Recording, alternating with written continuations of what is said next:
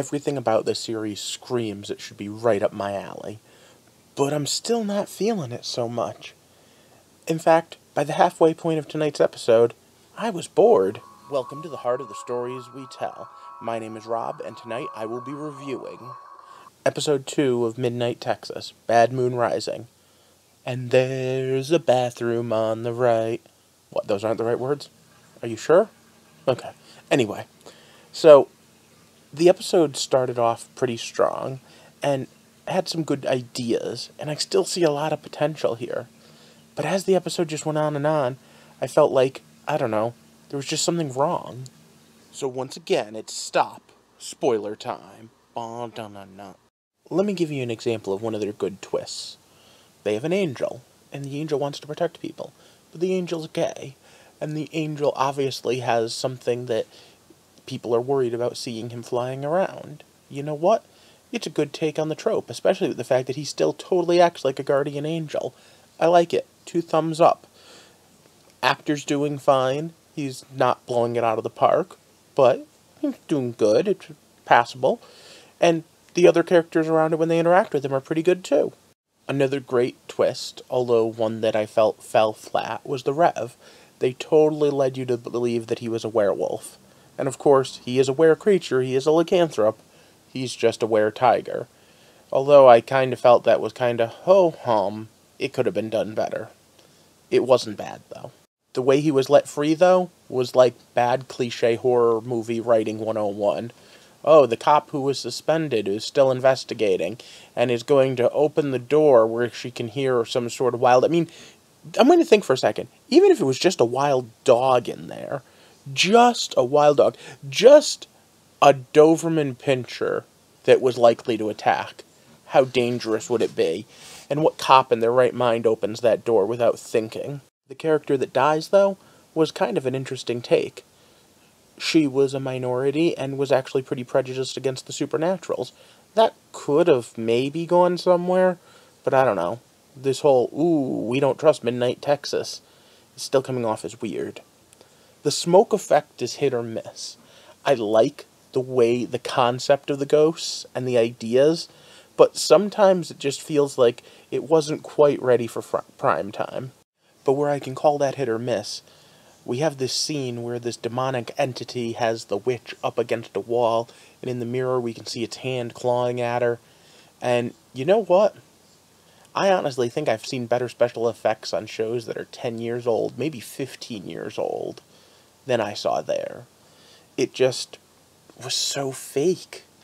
And the light effect for the, oh, demon go back when the skull vanished, great concept. But weren't we doing better than this? I don't know. The piece de la resistance, though, was what I think of as the big climactic fight.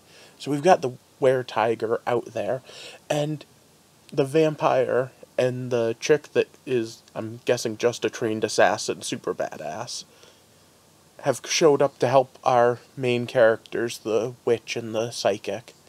And the vampire decides he's going to wrestle him down. And it's such a high and well thought out concept. It's a good concept. He's a psychic vampire, not a blood drinking one. Well, I think he can do both. So he can just drain off all of the energy. And if push comes to shove, she's got a gun full of silver bullets. They are perfectly set up to do this. The problem is the tiger, that's a very real tiger walking around on set, as soon as it leaps at our vampire, becomes a stuffed animal. Again, with the special effects that just are not up to it. It's a great concept, though, so I'm definitely going to give that a 50-50. Now, there's also the thematic question. If you knew you might hurt someone, would you want someone to stop you? Would you want them to take the shot? We know the Rev told the assassin, take the shot if you have to, but she didn't, and maybe for a good reason. So that's my first question of the week to you. If you were a werewolf, werecat, whatever, would you want your friend to take the shot, or would you want them not to? And then there's the main thrust of the story, the entire concept of Midnight. I really, really want to like this, so I'm definitely going to give it another week's chance. The veil between the worlds is low, and the angel says he's seen this before. Last time, there were demons that came through, and we just saw one, and now that one's still haunting our resident witch. So what do you think? Do you think that this is a show worth giving another shot to? Is there something here worth salvaging? In the comments below, talk up this series. And in the meantime, let me ask you to do a favor with a different horror story. Specifically, even if it means clicking off my video, I'd like you to go all take a quick look at this book. It's available on Amazon. There'll be a link in the description. Now I Lay Me Down to Sleep is a horror writer's anthology for the best of causes to help fight cancer in children. If you're still here, though, thanks for watching. Keep up the good work. But if you could shoot me a like and a share, I'd really appreciate it.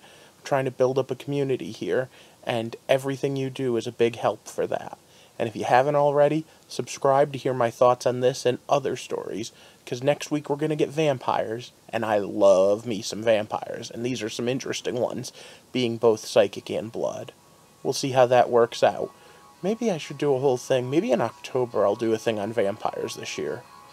In the meantime, thank you for walking with me through the heart of the stories we tell.